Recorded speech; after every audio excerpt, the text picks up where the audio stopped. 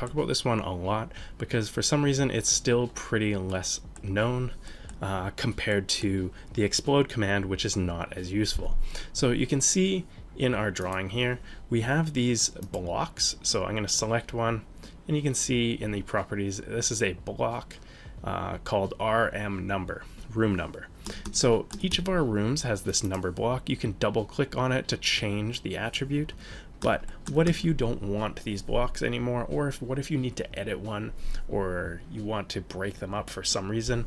This is a great way to do it, and that is using the burst command. So you can use the explode command, but I'll show you what that does. Many people use the explode command, but what it does is it breaks our block attributes. So if you type in explode and hit enter, you can see it just resets the text back to the default tag. So it's going to be the number of the room. Now I've got this just attribute, and I've also now got a polygon or rectangle around it. So it breaks it up to its base pieces, but you lose that attribute value in it. So there are a lot of reasons why you may need to burst or explode blocks within your drawings. Maybe you've inserted them and you want to change things, or just a specific one or two customized, but you don't want to lose those attributes. Maybe you've got like borehole numbers or room numbers or square footage numbers, something inside of that block that you don't want to lose.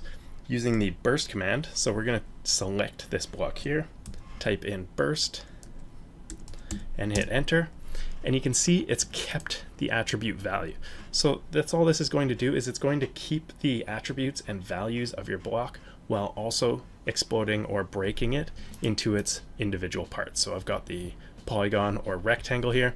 I've also got a piece of text, but the value of this piece of text is now simply a text value of 6045. So you're not losing any of that value or data when you break these apart. This is a great thing to do if you're, say, sending out drawings. You don't want to send them your blocks, but you do need to send all the data and line work.